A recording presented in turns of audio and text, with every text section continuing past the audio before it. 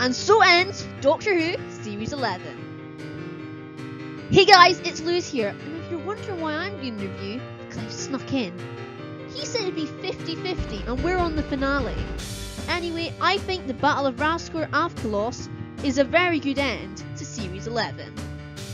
On to the Doctor. Well, I think she has a long way to go, but this episode provided some terrific scenes. I particularly loved her last speech about the universe. And Graham had to go a lot this week. He had to reject a fake race last week, but this week, he met the thing that killed her.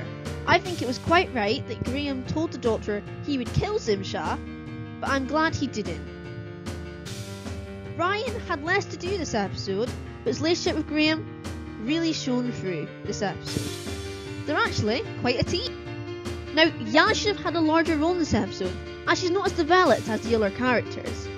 It was great to see her risk sacrificing her mind to save Earth, but it might have been worthwhile to see some side effects. Despite this, I do think she's getting stronger. The guest characters were really good in this episode, specifically the Ux, a race I hope we meet again, who were very interesting and so powerful. Now of course I have to mention the big twist. The Stenza, more specifically Zimsha, made a return, and it was very well executed. Zimsha understandably wanted revenge, and this put Earth in serious risk considering the Ux's power. I was hoping for a bigger climax than we got. That's my script!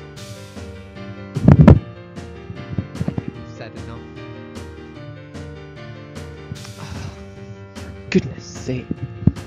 I was hoping for a bigger climax than we got, but I thoroughly enjoyed this episode and think it's a step up from the previous. Lewis, what about you?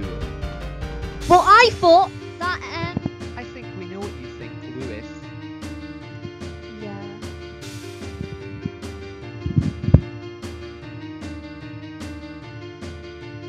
Well, thank you, Lewis, for completely hijacking my review.